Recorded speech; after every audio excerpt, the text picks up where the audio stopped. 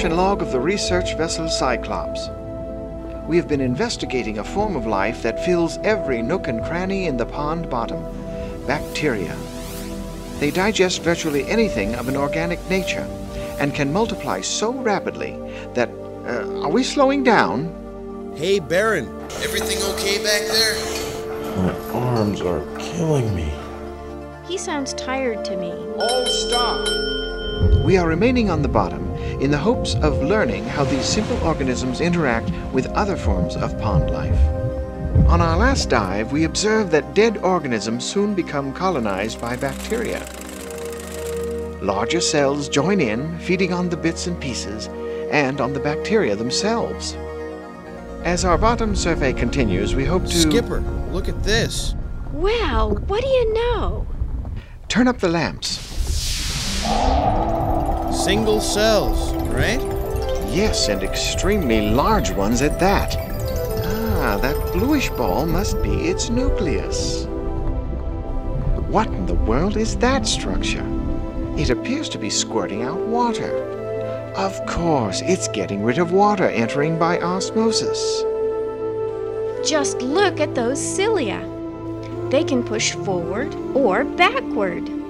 Yes, Lyra, but look at that one. It's stationary, using its cilia to create a flow that brings in bacteria. They're sucking them in by the thousands. Wow, this is amazing. The bacteria are being engulfed in a membrane. Yes, it's breaking away and sealing off. Could these sacs function like little stomachs within the cell?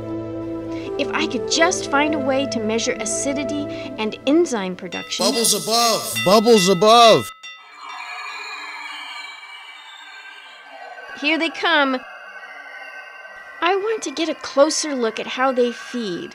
And there's something else. Just how do they get rid of their waste materials? Do be careful, Lyra. I have a feeling those cells could digest a naturalist as quickly as they digest bacteria.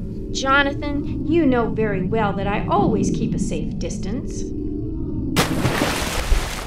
Be careful. When am I not careful? That one's getting rid of a load of waste.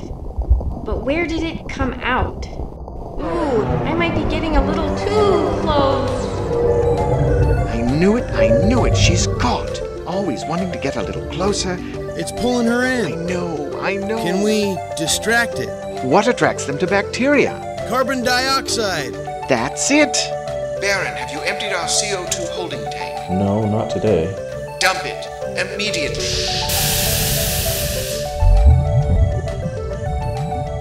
Whew, that was close. We have been observing some very large cells that feed on bacteria and small algae cells. The question remains, what might eat them? What's going on? Baron, get us out of here! He's not strong enough. We'll just see about that. He finally got it working. Good thing.